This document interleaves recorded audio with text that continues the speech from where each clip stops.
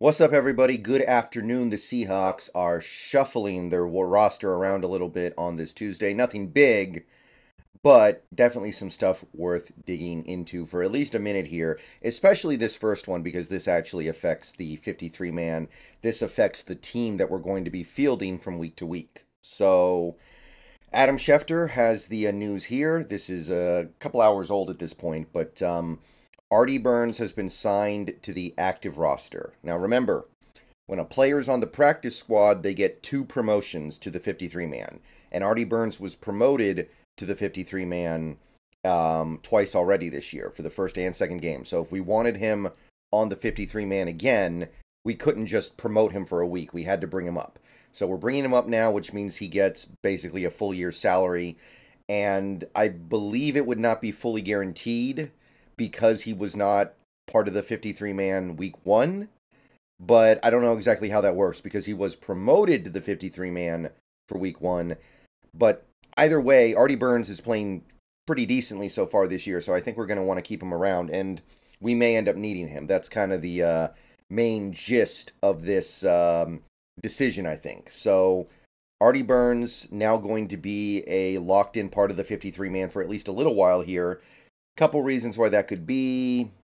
Maybe we're not happy with the way Julian Love's playing in the slot because he's been getting beat up pretty badly. Maybe we're concerned about Mike Jackson and we're just going to promote Artie Burns to get Mike Jackson out of here. And he's just going to become, at this point, basically, maybe Mike Jackson goes down to the practice squad at this point because who's going to want him the way he's been looking and the way we've been refusing to play him?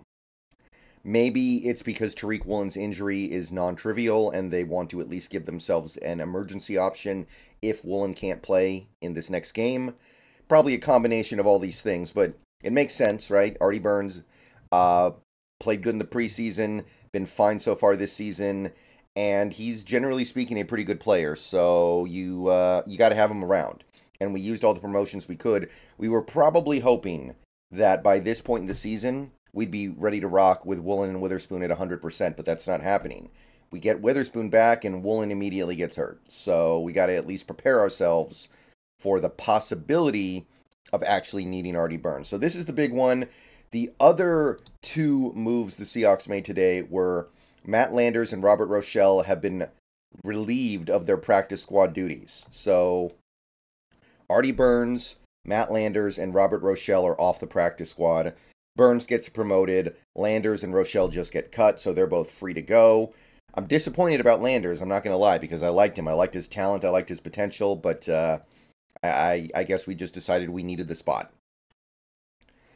So, at this point, we have not yet announced any corresponding moves, but we have 3 openings on the practice squad, because we shuffled a little bit last week, because Holton Ahlers is not on our practice squad anymore, so we actually don't have a quarterback.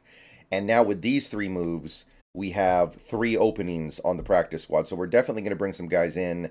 I think we need a quarterback. I don't know who it's going to be. One guy who's kind of getting involved in the rumors is Matt Corral, because Matt Corral has been waived by the Patriots. I think it's the Patriots anyway. He's clearing waivers, it looks like.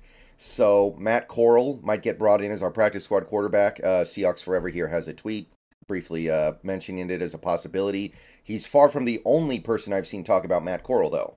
Matt Corral. If we sign him, I'll learn how to pronounce his name. It's either Matt Corral or Matt Corral. I'm not a fan of him at all, but practice squad, sure. He's more than qualified for a practice squad spot. He is maybe the definition of a good practice squad quarterback. So yeah, that may happen. There are going to be some other guys out there available for a practice squad quarterback. It's not that hard to find one. You can go get, maybe, is Jacob Eason still out there? Somebody like that. If he's available, you can probably get him on the practice squad. But we need a quarterback, and we probably need to add a defensive back because 2 of the guys we lost are defensive backs. And I would not mind bringing in another offensive lineman because, well, we're a little beat up there. All right. I'll see you guys later. Go Hawks. Stream with the Hawks Nest tonight. There's going to be another video around 6. And then about 7 o'clock, me and him are going to go live and talk about this Lions game.